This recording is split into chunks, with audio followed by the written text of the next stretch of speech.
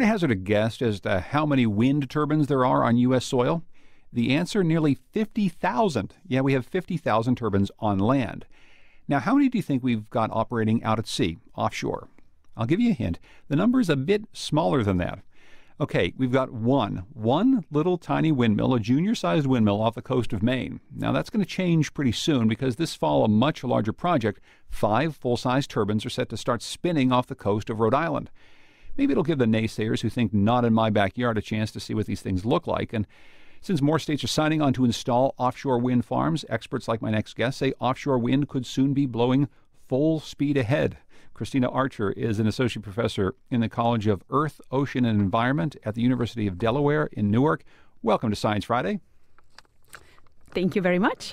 And Suzanne Tegen is section manager for wind and water deployment at the National Renewable Energy Lab's Wind Technology Center near Boulder, Colorado. And she joins us today from KGNU. Welcome to the show.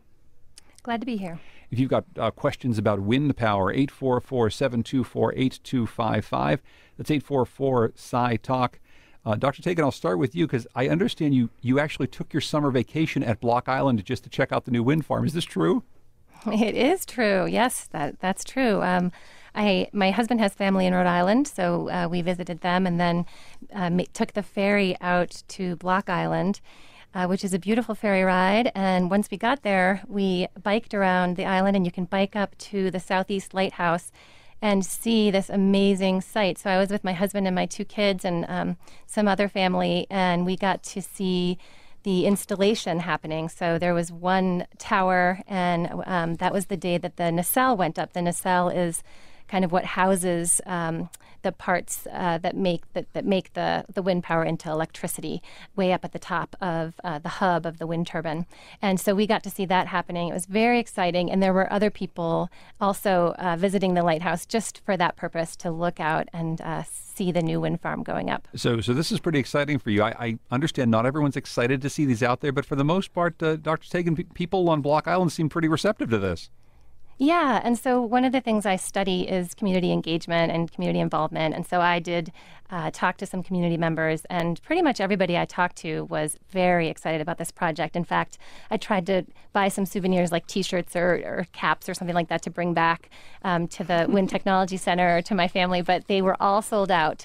There were people really, really excited about this, not only the tourists that were there, but also the people who live there.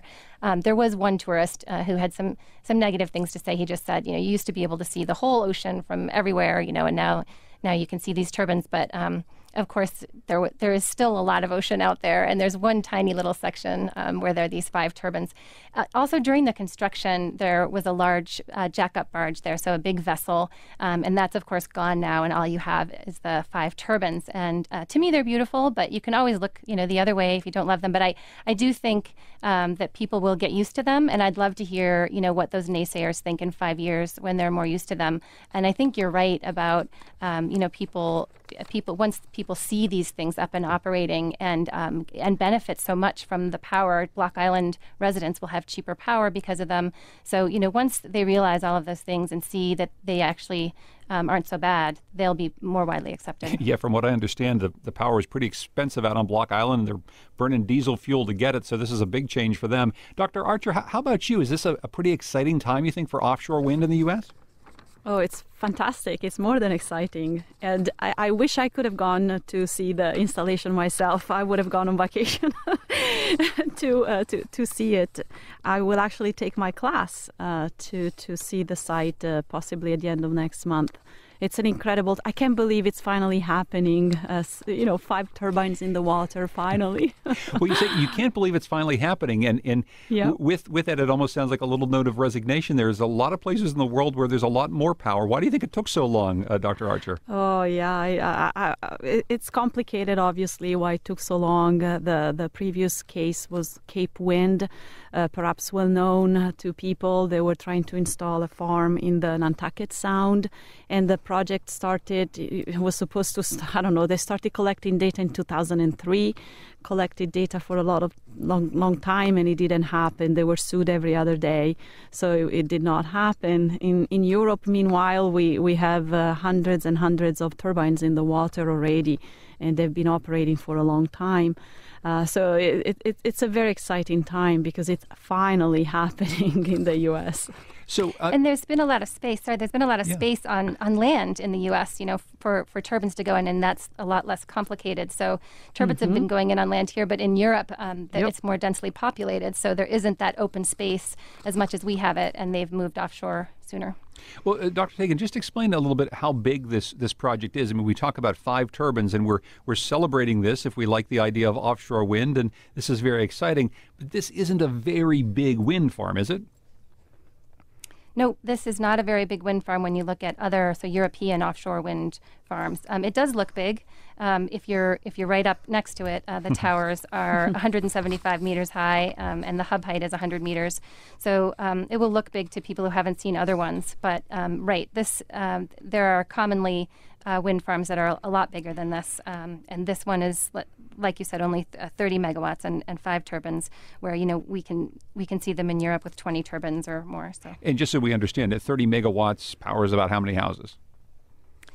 Well, so that depends. That's a good question. And I've seen quoted, for example, in the New York Times, I saw 17,000 homes. I've seen 21,000 homes. But it really depends. Generally, we assume that 1 megawatt powers between 300 and 400 homes. But that's homes that are so that they have their residents, in them for the whole year, whereas Block Island is much less populated in the wintertime. So they probably factored some of that in, I'm guessing. But so the ranges that I've seen are 17,000 to 21,000 homes. So, Dr. Archer, are there some advantages to putting wind turbines offshore rather than on land? I mean, we have a lot of land in the central part of the United States and out west, certainly, and a lot of wind. But we also have an awful lot of offshore capacity. We've run into problems in trying to site them offshore so far. But what do you say are the advantages to putting these turbines out at sea? Well, for the East Coast, I would say it's almost your only wise choice. There isn't that much wind inland along the East Coast. We don't have really tall mountains. The wind resource is not fantastic inland along the coast. And offshore, on the other hand, winds are whipping. It's a very good idea to do it offshore. In addition, the bathymetry, the depth of the ocean is favorable also along the East Coast. The continental shelf is the right granite, and the depth is not very deep, so you can do foundations on a regular traditional way. So you don't have to go to floating turbines or anything like that. So you get the combination of good wind and the right depth. So it's very favorable. Well, and explain that again for us. So these aren't floating turbines. Some people might wonder that they're not floating off sea. These are anchored into the ground, right? That's right. They have foundations. Yeah. Okay, but there is such a thing as floating wind turbines. Are those being used anywhere in the world? Are they something that could come offshore to America? Yeah, they are used. They're a new technology, so they're not widely used. There are a couple of examples, I believe, offshore of the UK, and Japan is considering the installation of some of them along the coast of Japan, and they are more expensive at the moment than traditional offshore turbines with a foundation, but they might be your only choice if you are in places like California, where the wind resource is excellent, especially in the summer, but the water is deep, and so you actually cannot do traditional turbines. You have to go with some kind of a floating technology. People have some questions about this, so let's go to Jeff, who's calling from Greendale, Wisconsin. Hi there, Jeff. You're on Science Friday. Hi, thanks for taking my call. Fascinating topic. Regarding the issue about people not wanting to see these, what about putting them just beyond the horizon, which I think is roughly 19 miles out? Obviously, it's farther from the shore and a little more difficult to service. But then the other thought is, aren't these very susceptible to being destroyed by hurricanes? And wouldn't almost any hurricane coming through wipe out hundreds and thousands of these at a crack? Boy, two really good questions, and of course, a hurricane is bearing down on the East Coast here for the last couple of days. So maybe you can take that second question first. Dr. Tegen, why don't you take that? Are we in some danger of getting all these windmills knocked over by the next big hurricane? So the turbines that we designed today are built to withstand Category 1 and Category 2 hurricanes, and we are working on designing turbines to withstand Category 3 hurricanes, which are a lot less common, of course, the farther north you go. And what happens generally is they stop spinning. So at a certain speed, when the winds get too high, the turbines will actually stop spinning. They'll feather their blades and stop working. And so far, at least the design right now is we're pretty positive that they'll be able to withstand the Categories 1 and 2 hurricanes. Okay, so Jeff's first question, though, and I'll ask you, Dr. Archer, it's this horizon question. I mean, people worry about being able to see these things offshore. Maybe they don't like them. They don't want them in their backyard or in their view. So can we just put them out beyond the horizon? Sure, it just costs more. And think about all the cables that you have to build to connect them. They become longer. Think about how much longer it takes to maintain them and do any kind of adjustments or maintenance to the turbines if you have to go farther. It's not a bad idea per se, because the farther away you go, the more the wind tends to be, the stronger the wind tends to be. So it would be beneficial from that point of view. But then all these additional costs make it so that you have to to find some kind of a compromise. In addition, the depth obviously tends to get deeper too, and those costs become higher. But also you need to keep in mind that even let's say 7 miles, you see the turbines only when it's a spectacular day, sunny, no clouds and no haze of any kind. If you have any kind of clouds, there's a storm, there's fog, you're not going to see them. You're just not going to see them.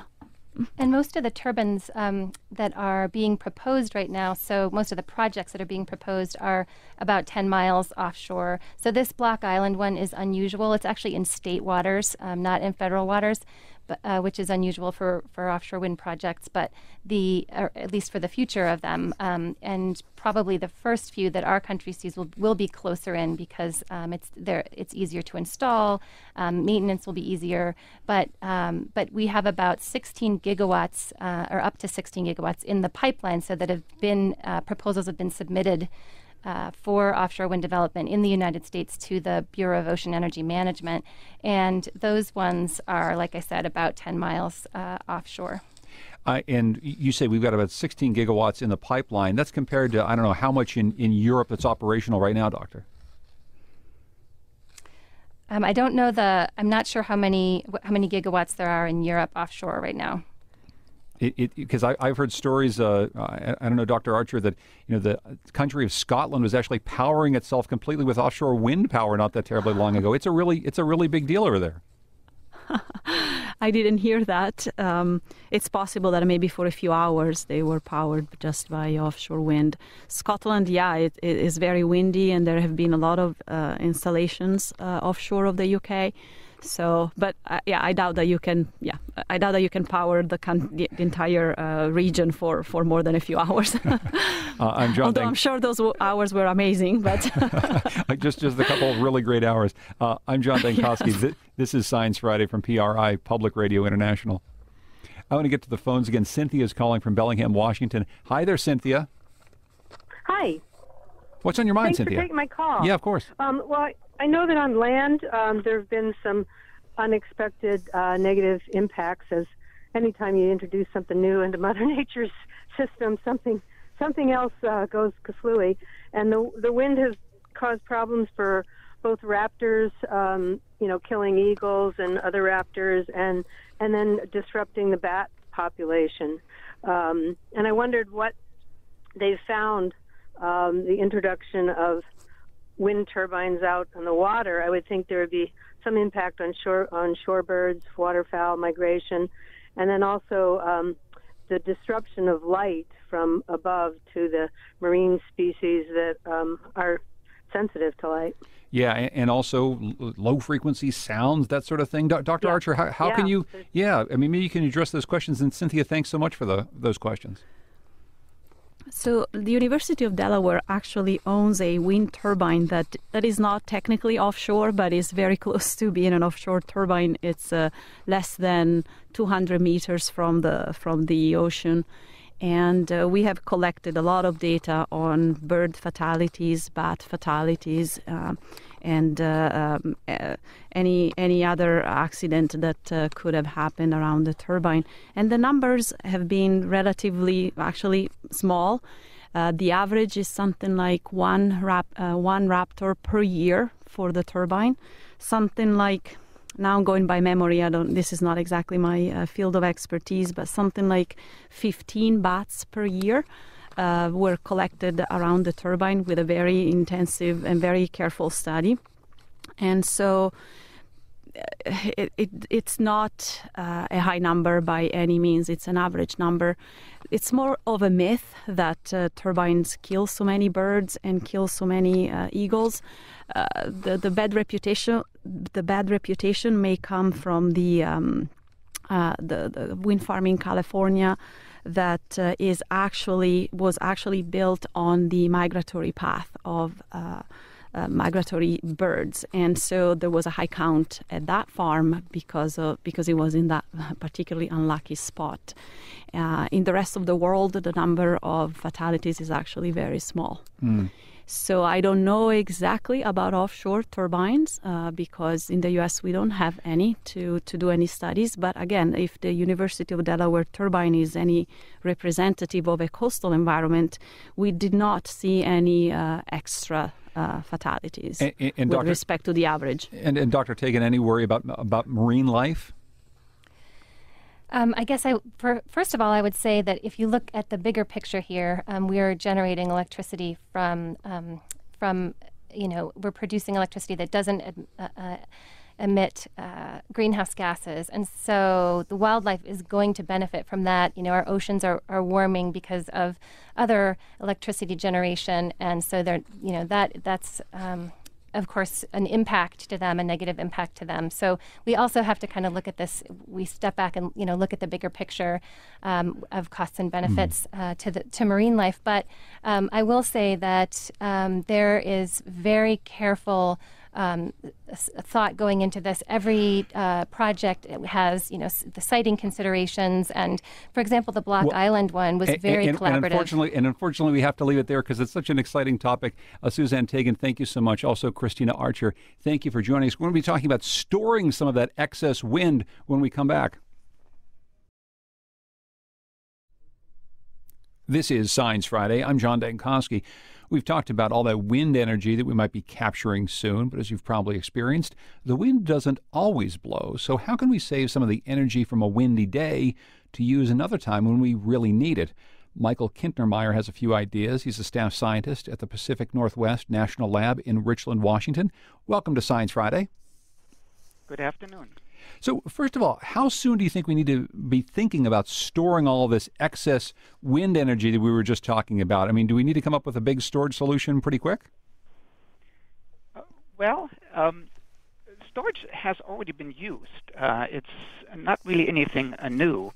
Regarding the integration and supporting the integration of variable renewables, wind and solar, we're starting to see some potential issues there with not having enough flexibility. And these devices are really lending themselves to providing the flexibility. So it is not necessarily an issue of not having enough capacity. It is often not having enough flexible capacity that is capable of ramping up very quickly when the wind comes down, and then likewise being able to ramp down when the wind starts to blow again. And so it's more these flexibility that are causing potential problems. And so we're seeing already some of these batteries as well as non-battery solutions being deployed. Of course, I mean, we all think about batteries as being the holy grail of storage, and if we could just get better batteries, then all of a sudden we'd be able to store all sorts of excess energy. But a lot of things we wanted to talk about here were not necessarily battery ideas. I mean, thermal storage and other ideas. I mean, for instance, there's a Canadian company investigating these concrete eggs that are underwater. Explain how those work. Yeah. The Canadian company technology is called HydroStore.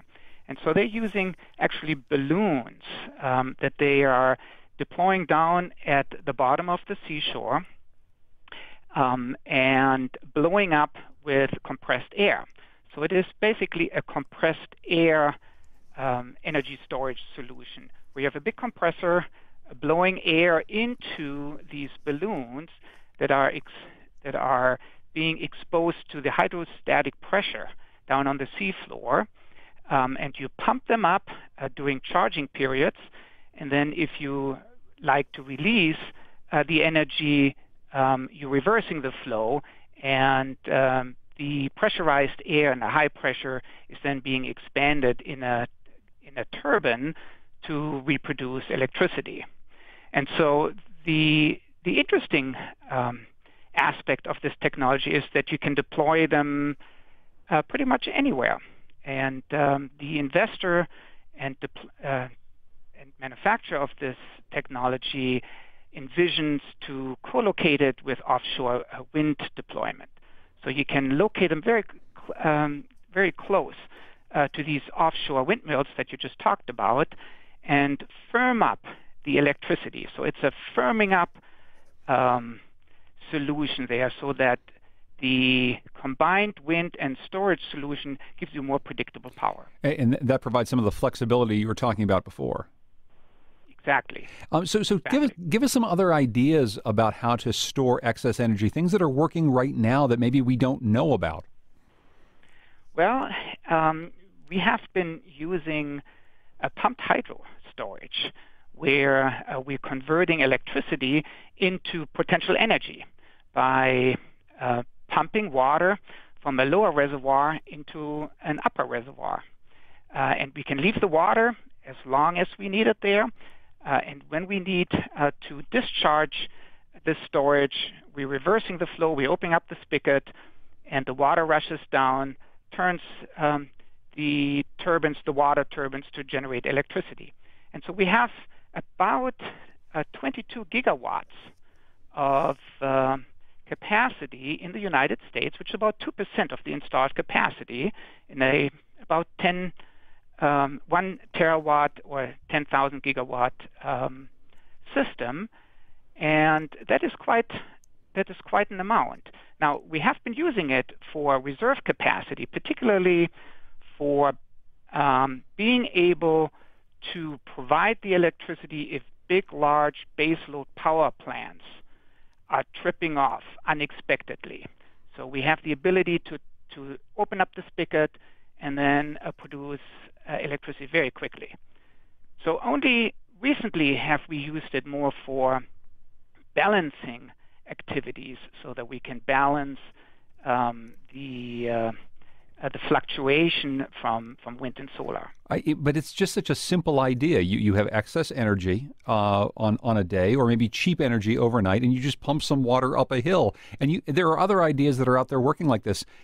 One that I heard about, it's something like a train that's up on top of a hill, and it comes down to release the energy? Yes, that's an interesting other solution there. There are some developers out in the state of Nevada, and so they requested approval to build what they call an advanced rail energy storage system. So here again, the physical principle very similar. You use electricity to turn it into potential energy by driving up an electrically powered locomotive with rail cars that are filled with nothing but dirt up a hill. And by doing that, you're storing energy and potential energy. And if you need the energy, you let the train roll down, you decelerating the train, and by decelerating it, by braking it basically, you converting back the kinetic energy into electricity.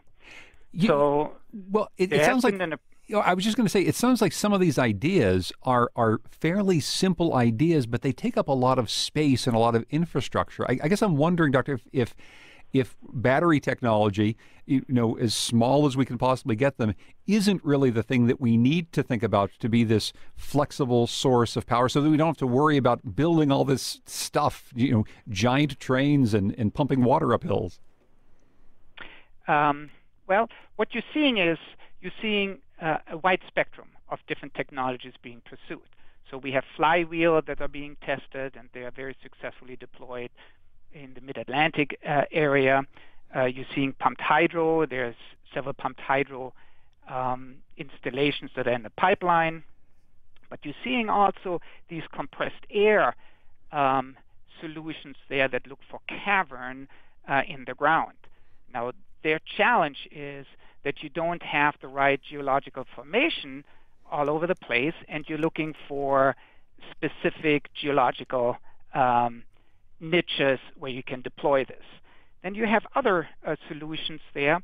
The challenge is that each of these different technologies, whether that is a battery, like an electrochemical storage device, or a mechanical storage device, has certain advantages and disadvantages. So a electrochemical storage does not scale very well cost-wise with unit energy. So if you want to add more energy, you need to have more batteries. So in a pumped hydro, what makes really up the energy is more water in the upper reservoir. So the water is relatively cheap. True. And likewise, with these trains, all you need is putting on more dirt or more rail carts on the train. Yeah, well, you're making a pretty good case for some of these very simple technologies. We didn't even get a chance to talk about ice bears, where you use extra energy to make a big block of ice and then use it as an air conditioner. There's so many good ideas here. Michael Kintner-Meyer is a staff scientist in the Pacific Northwest National Lab in Richland, Washington. Thanks so much for joining us today. I really appreciate it. You're welcome. Thank you.